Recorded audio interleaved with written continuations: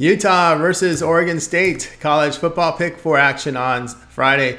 Utah improved to 4-0, a 14-7 home victory to UCLA. Utes rushed for just over 2 yards a carry. They limited the Bruins to 9 rushing yards with 234 yards passing on 35 attempts.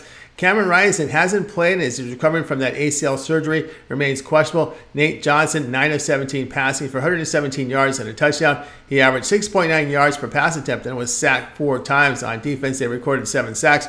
Oregon State 3-1, a 38-35 road defeat at Washington State. Beavers rushed for 242 yards. They allowed 3.5 yards per run to the Cougars, but 422 passing yards allowed on 35 attempts. Clemson transferred DJ Ogagale 17 of 14 for 198 yards with a touchdown and interception. He rushed for 61 yards and a touchdown. Beavers won their previous home meeting against Utah 42-34. Beavers are holding opponents to 2.4 yards per rush. Utes complete only 56% of their passes and sit in the bottom half with 7.2 yards per pass attempt. Quarterback situation catches up here for Utah. Utes running back Jackson and tight end Kuth are questionable on this short week with travel play here. Oregon State -3.5.